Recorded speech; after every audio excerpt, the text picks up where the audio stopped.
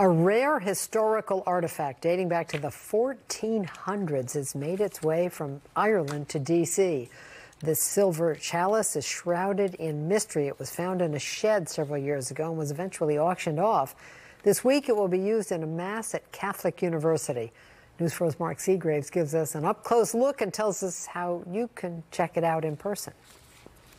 Standing only about 6.5 inches tall, historians believe this silver gilt chalice was crafted by hand around 1480 in Ireland. It was probably used by a monastic community or religious community around Cork. Father Aquinas Gilbo at Catholic University explains piecing together the history of the chalice is difficult.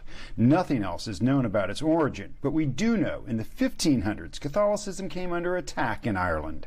In the mid-16th century, when English forces were trying to suppress Catholicism in Ireland, the monks or religious who had this chalice probably hid it or buried it. There aren't many that have survived from Reformation times. A lot of chalices like this were either stolen, looted, they disappeared. Many were melted down and the metal or the precious metals were used for something else. What happened to the chalice after the 16th century is a mystery, but somehow it made its way to England, where it was sold in 1930 and again vanished. Then a few years ago, it was found in a cardboard box in a shed behind the house of the man who bought it almost 100 years ago.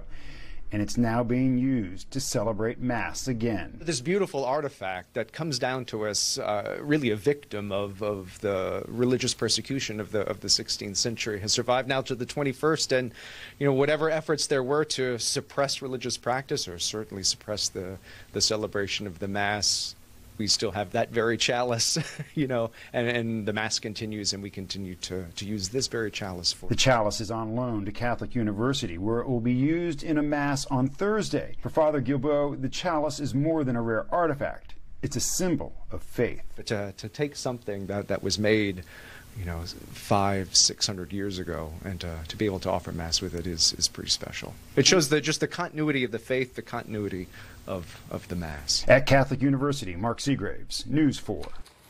That chalice will be on display at Catholic's Caldwell Hall through the end of October.